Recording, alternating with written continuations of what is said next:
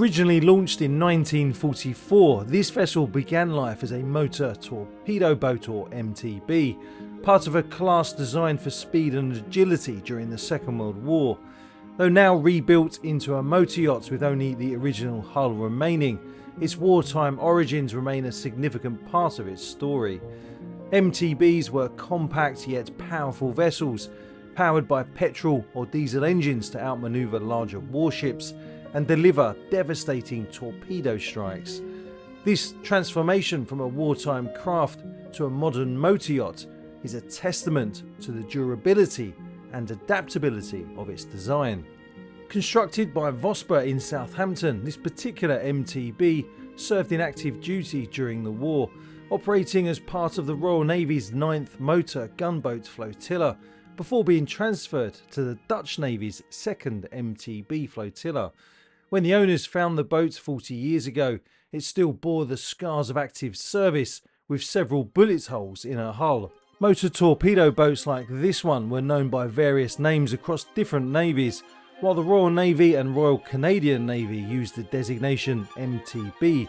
Similar craft served under different terminologies worldwide, such as the German Schnellboot or E-boats, Italian MAS boats, and Soviet TKA or torpedo cutters. Despite their size, MTBs were a critical asset for naval operations, capable of striking larger vessels and conducting reconnaissance.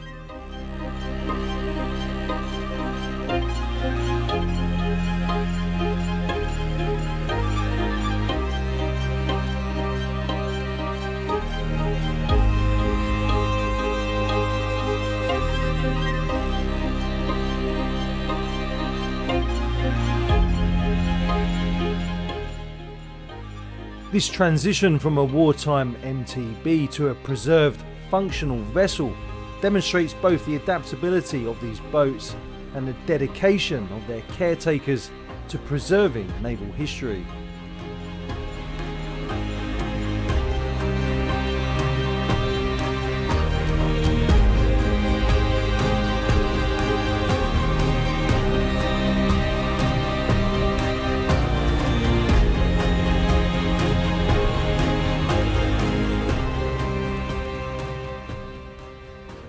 Guys, I really cannot wait to show you around this boat. She really is spectacular. Unlike anything I've been on before, you know, the fact that when you think about it, this boat did actually see active service in the Second World War, and that she's here now, still running, still completely usable as a livable boat, I think is you know, testament to the owner and the owner's family in terms of the amount of passion and hard work they put into this boat. So I really cannot wait to show you around. Before I do, please don't forget to give the video a like, and also don't forget to subscribe. It really is important. Basically, the more subscribers I get, the more boats like this I can get on. But anyway, enough of that. Let's crack on with the yacht tour. It really is amazing to think when you stand here next to this vessel that she saw active service in World War II. So she was built in 1944, so towards the end of the Second World War, and initially she was powered by 3 Rolls-Royce engines. Vosper designed MTBs like this one were typically powered by 3 Marinised aircraft engines, often Rolls-Royce Merlins or Packard V12s. This setup enabled speeds of up to 40 knots. She would have had a general purpose machine gun forward, and also on this part of the deck she would have had 2 torpedoes and another 2 torpedoes slightly aft. So this superstructure was completely new when she went through her rebuild. That wouldn't have been there when she was an active service boat. And her other 2 torpedoes would have been slightly aft, both obviously facing outward, both the aft torpedoes and the forward torpedoes. And also as well, she would have had another general purpose machine gun on her aft deck. So yeah, it really is an honour to be here and to film this boat and to show you around, and I'm really looking forward to taking you on board.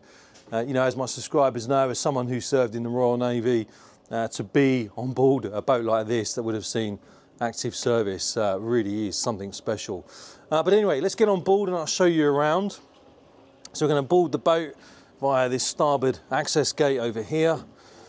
Just quickly, if you are a member of my YouTube channel, then I will be uploading a members only video that shows us coming back alongside. So if you want to see the unique footage of us coming back alongside from both the wheelhouse and from the upper deck, then if you want to become a channel member, just click on the link in the video description. But anyway, let's carry on with the yacht tour. And we jump on board, make sure we don't fall in. And of course, something else that she would not have had when she was a torpedo boat is a Portuguese bridge, but look at that. So let's head forward and we'll show you the deck gear up here first. And look, we've got a skylight there that leads down into the accommodation area. Of course, we'll check out that area a little bit later on in the boat tour. Here we have the windlass down there on the deck for the anchor. And look, if we look aft, look at that beautiful superstructure, absolutely stunning. Two big spotlights there, one on the port side, another one over there on the starboard side. Boat's horn amidships there on the brow. But yeah, look at these windows. These are clear view windows and they use a spinning glass disc to clear rain, spray and debris, ensuring excellent visibility for the crew in challenging conditions, a critical feature for safe navigation. Got a seating area just forward of the wheelhouse there, look. But yeah, look how much space we've got here. And obviously we've got that allows some natural light into the accommodation areas. Another gate over here on the port side gives us access out onto the foredeck as well. Right, let's spin around. Another boarding gate over here in the bulwarks. And obviously we've got a port access door into the wheelhouse. But one of the things that sticks out to me as I walk along here is just how wide these side decks are. And I love the fact you've got this overhang up here. And look, even these features here, these lights, LED lights, but when you first look at them and when they're actually turned on, they look like the sort of lights that would have been on the boat in the 40s. So I was talking to the owner earlier on about, you know, where did these lights come from? Because they're very hard to come by. And there's only a few shops here in the Netherlands where you can get something like that. But I just think they really add to the overall feel of this boat. And again, it makes you feel like you're on something really, really special. So over here aft, obviously, we have the cockpit area. We've got a dining table there. And of course, some seating facing aft and some freestanding furniture over there. And if you are wondering, so this raised deck section of the aft deck, that is actually for the crew accommodation. So we'll go down there and have a look around in a minute. Let's head over here onto the starboard side. And of course, you've got another transom gate over here that leads out to the ladder that gives us access down into the water. And look, we've got a little swimming platform just down there as well.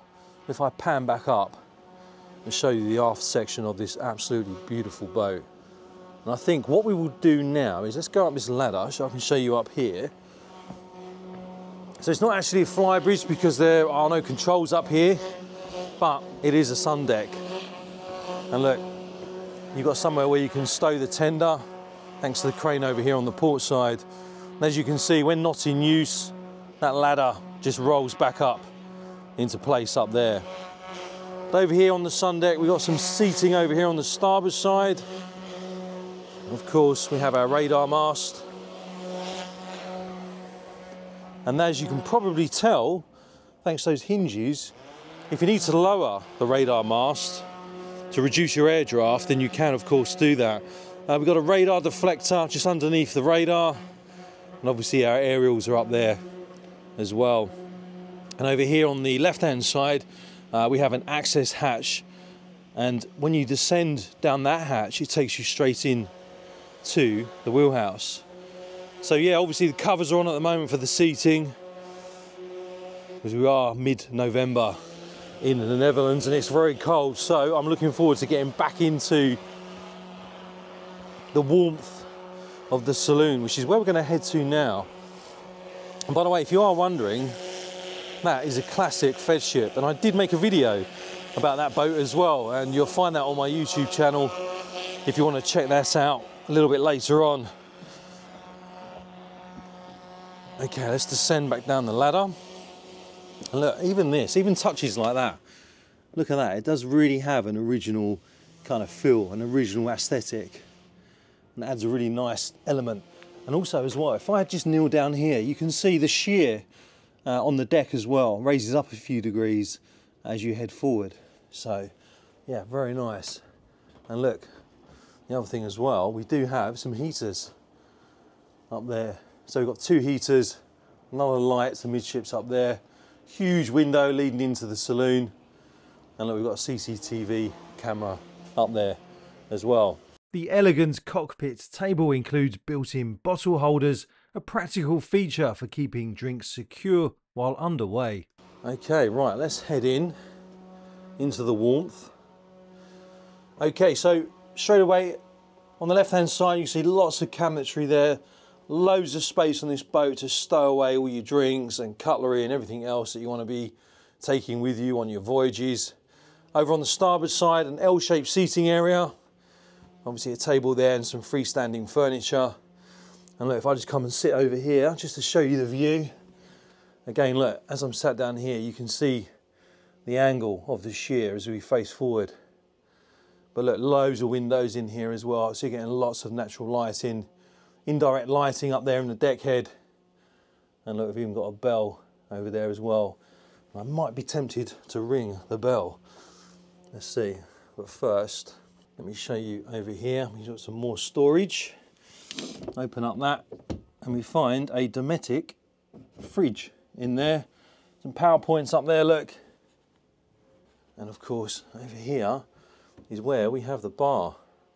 So when you're underway or when you're anchored or alongside and everybody's looking at your boat because she is just so beautiful, you can sit here with a beer and have a toast with your friends as you take in the view.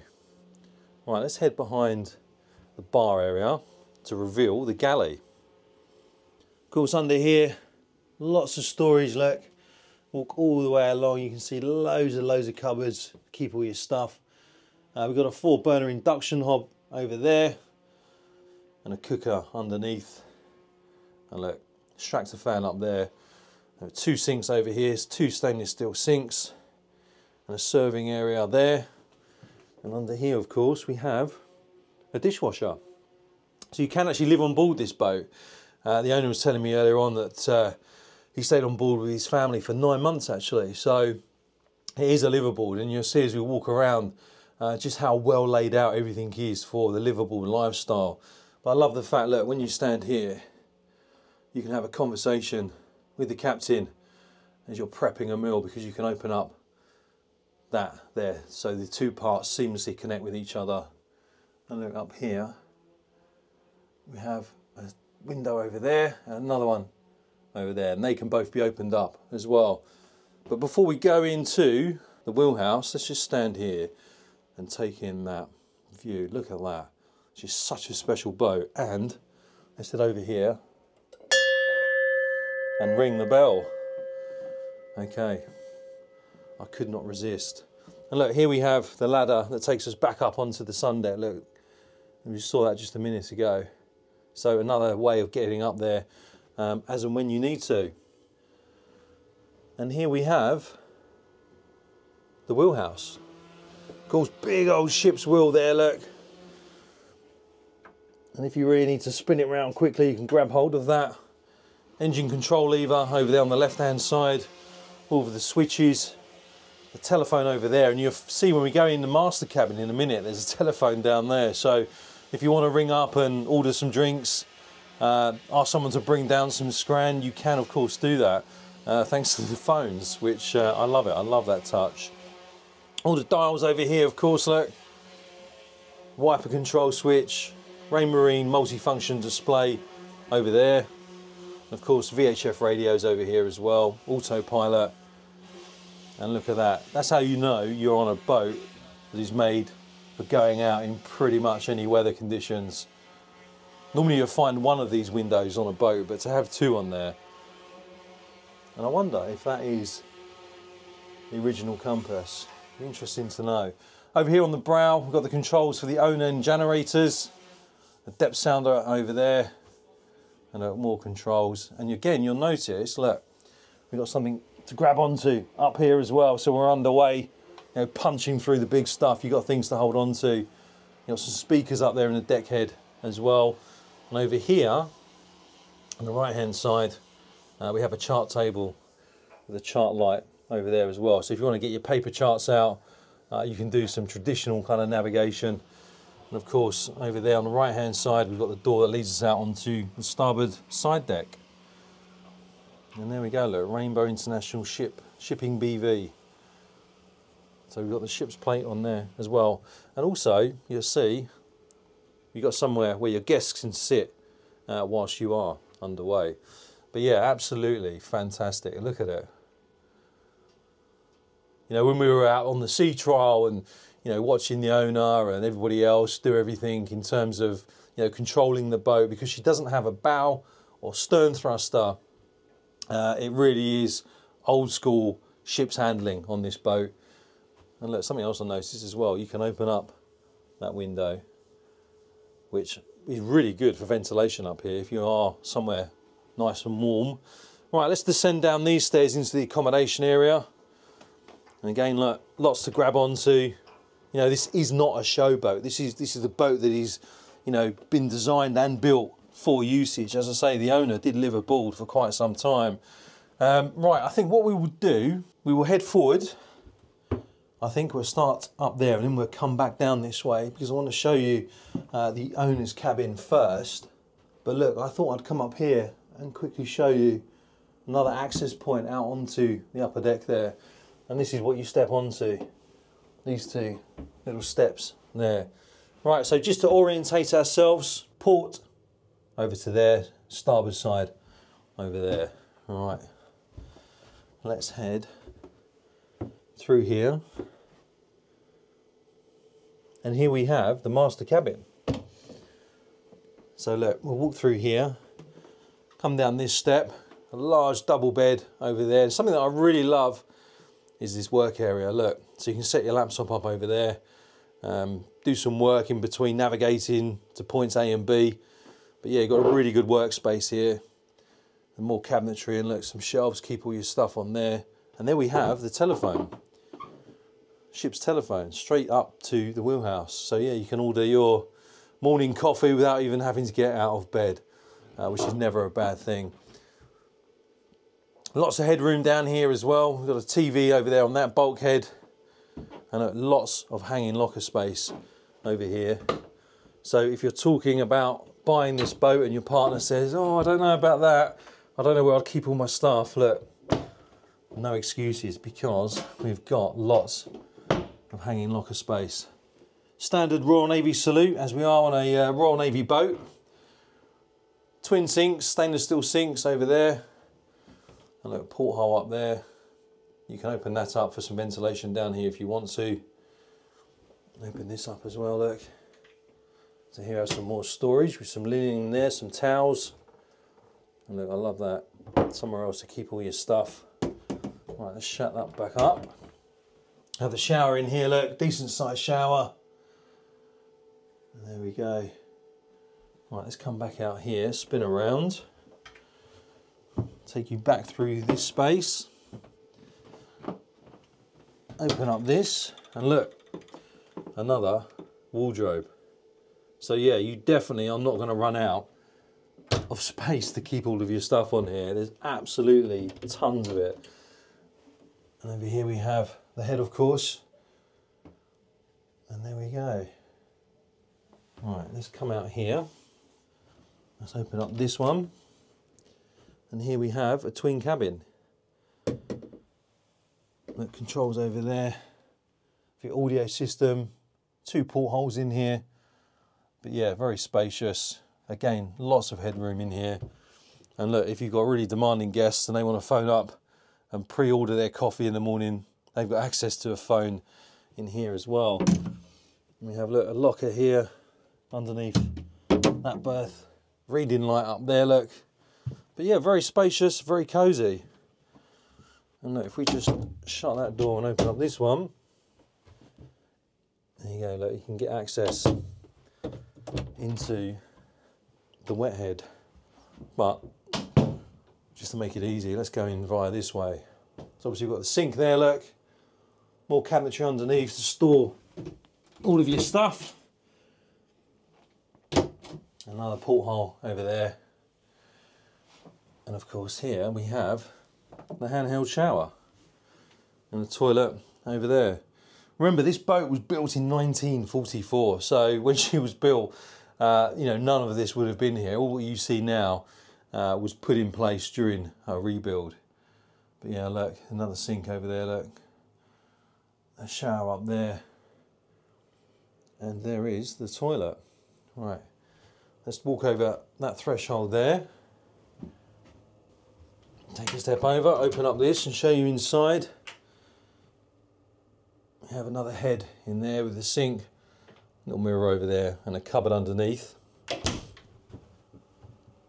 And spin around, and if you're wondering where the washer and the dryer are located, here we have the washer and the dryer, Miele as well. And we'll shut that back up. As I say, if you want to bring all your stuff on board and just disappear for a couple of weeks, you can do that with this boat. And look, I'll just open up this as well to show you what's behind here. We have the chain locker. So let's shut that back up. There we go, we'll spin around. But yeah, let me know what you think of this accommodation area. I mean, I absolutely love it. I think the layout down here is really good. And there we have, look, the light prism up there that allows some more natural light into this space. Okay, let's head back up here and back up into the wheelhouse. And now I'm going to take you into the engine room. The other thing that the owner was telling me about this boat is that she was actually used as a charter vessel for a short period of time, you know, which I think is absolutely incredible. And by the way, if you are looking to charter a boat, feel free to get in contact with me. Doesn't matter what boat size or where in the world you're looking to charter, I can arrange that for you. Right, let's head over here because we're going to get access down into the engine room by removing this seat.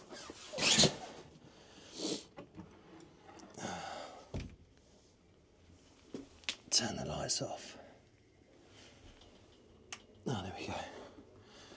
Oh, it's still nice and warm down here, so let's descend down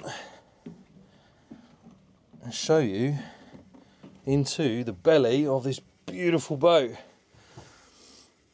Before we talk about the machinery, let's listen to the engines running, although after a few seconds the noise cancelling software on my microphone tries to fade out the engine noise.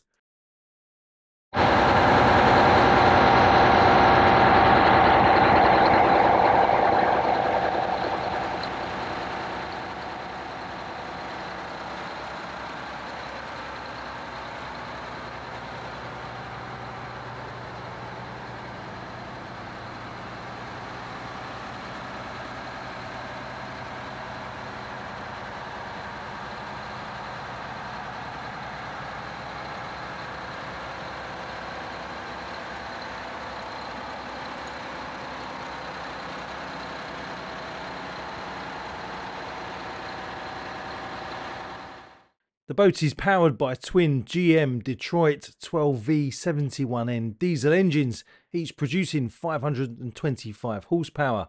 Installed in 1981, they replaced the original petrol engines used during the boat's wartime service. These diesels offer improved efficiency and reliability, and their closed keel cooling system ensures optimal performance, even in challenging conditions.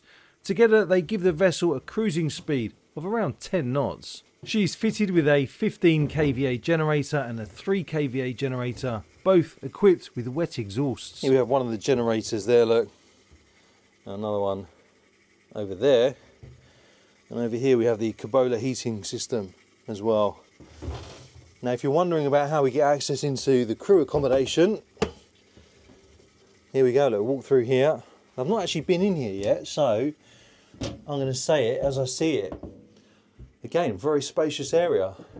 So you can fit 3 members of the crew down here. Got a bunk over there, look.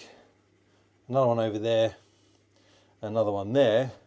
And if the crew needs to get access out onto the upper deck, without going through the guest area, they can get access thanks to that ladder and up through that hatch.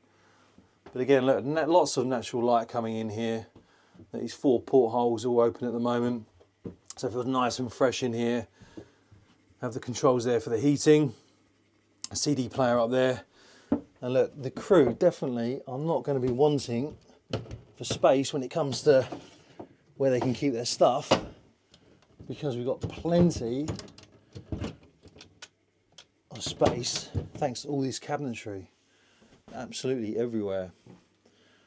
But yeah, I think this is a really nice spacious cabin for a boat of this size, and obviously for a boat, you know, it was originally built in 1944. And look, if we open up this, here we have the wet head, shower over there, the sink, and the head there, look. Let's spin around. And in here, okay, it's like a switch room. Now, can I find the light? Probably not. Where's the light?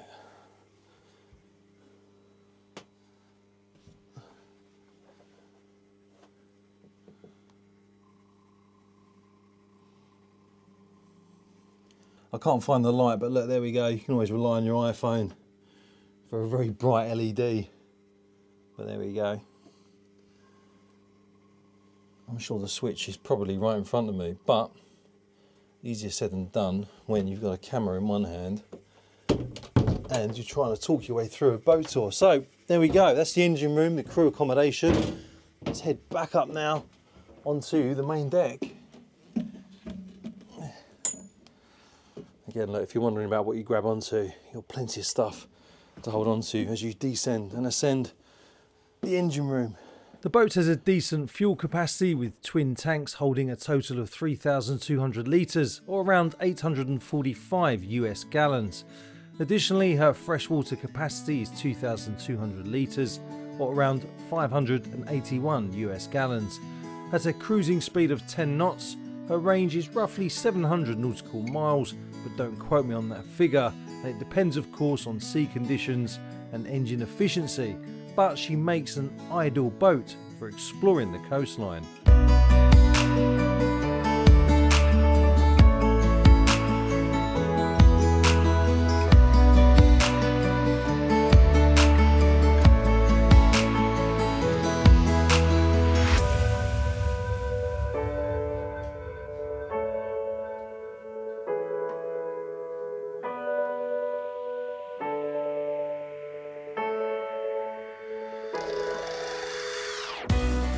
Wow, what a boat. I really hope you've enjoyed having a look around here. I'd like to say a massive thank you to Default Yacht Brokers for inviting me over to Lose Threat to come and film this boat. A big thank you to the owner as well for letting me come on board and chatting to me about this boat and how much it means to him and his family. It really has been an honour to be on board and show you around. Now, as you might expect, at the time of making and uploading this video to my channel, this beautiful vessel is currently listed for sale. Now, if you want to find out more about that, I'll leave a link to Default's website in the video description. So feel free to go and have a look and check out the full specification of this outstanding vessel. You know, I know I said it before at the beginning of the video, but you know, as someone that served in the Royal Navy, to come on board a boat like this that saw active service and, you know, saw so much, it really has been an honour. You can just imagine what the men on board must have gone through, you know, when they were out launching their torpedoes, manning the guns up on the foredeck and the aft deck. Yeah, and to think that here she is still being used, you know, 80 years later, really is phenomenal. And as I say, it just goes to show the amount of passion that's gone into this boat. So if you are interested in becoming her new owner, then make sure you check out the link that I'll leave in the video description. Also as well, if you haven't already, I do have a free newsletter that you can sign up for. If you're interested in explorer yachts, trawler yachts, expedition yachts, coastal explorers, then please feel free to sign up for it. I like to keep everybody up to date in terms of what's going on in the wonderful world of explorer yachts. So please do sign up for that if you haven't already. And also as well, if you do have access to a boat you'd like me to feature on my YouTube channel, please feel free to get in contact with me. You can send me an email, john@yacht-boy.com, or you can get in contact with me via social media. You can come and find me on Instagram. Just look for yacht_boy. But anyway, again, thanks for joining me. I've really enjoyed showing you around. I can't wait to read your comments to see what you think about this beautiful boat. But anyway, from the engine room, I'm going to sign off. So until next time, fair winds and following seas.